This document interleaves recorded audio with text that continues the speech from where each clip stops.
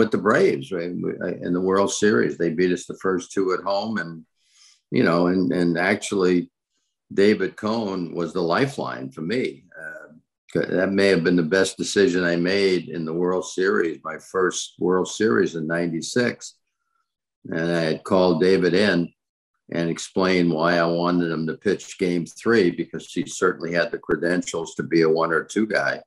But I felt he was the only one that ever pitched it, in Atlanta. And, not enough people know how the ball jumps there. But David, I knew he wouldn't melt away. I mean, he's got a lot going on that doesn't show up on the stat sheet.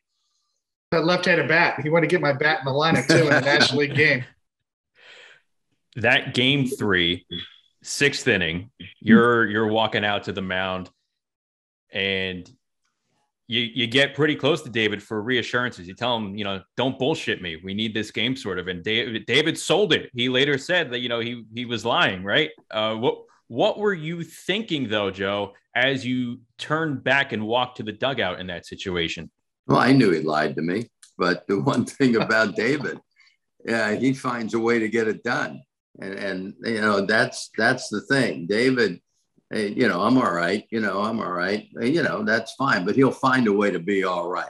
I mean, that's just what I felt. I felt, that's what I think we're missing today, because everything has to be spelled out. I don't know if it's I don't know, to make our game a perfect game, but it's not.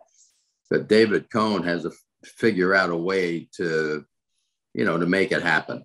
I mean, you can fast forward to the Met World Series, right? Bring him in to pitch to Piazza, and he winds up popping him up with a 80-something mile an hour fastball. I mean, it's something about David that is much deeper than the ball that he throws. David, you go back to that mound conference, and the first time he asks and you say you're good, do you think, all right, that's over with? And then what do you think of when he gets nose to nose with you? Yeah, he wanted to make eye contact. There's a couple of things that Joe has done that I've never seen before from any manager. And that was one of them, that mound visit, because usually starting pitchers that are in a jam, they don't want to make eye contact. I'm kind of looking down, I'm looking up, I'm around. And Joe made sure that he made eye contact with me. And he says, I need to find out. Are you okay? And I said, yeah, I'm okay. I'm okay. He inched a little closer. He says, no, I need to know. This is too important. And I said, yeah, I'm okay. And then, I'm looking down. He said, no. He gets closer, and we're almost nose to nose, and he wanted to look into my eyes. He wanted me to make eye contact with him. And so the third time he said, I need to know you're okay. And, just like that, there wasn't a lot of words. It was very direct and right to the point. And we made eye contact, and I said, yeah, I'm okay. I got this. And, and to me, it was more about execution at that point. And, this is the part where we were trained that way. I was trained to trick myself. You had to lie to yourself almost. I'm tricking myself. Yeah, I can get Fred McGriff out. I have this pitch and this weapon, and I'm going to go about it this way. And that's what I was consumed with. I wasn't consumed with, maybe I'm fatigued, maybe I'm getting tired, maybe the matchup isn't great. No, that's not the way we were raised. We were raised to trick ourselves first. So I joked afterwards and said, I straight up lied to Joe Torre. That was me being glib and in the aftermath, and in the press conference. But the first guy you lie to is yourself. That's the way we were trained. Of course I can get Fred McGriff out. The bases are loaded.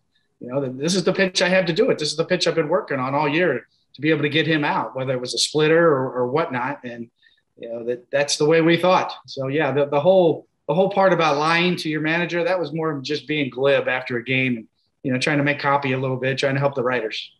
Yeah, well, and let me just put an exclamation point there.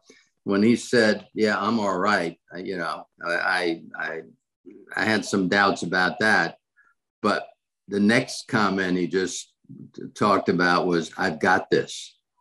Now that is the commitment right there.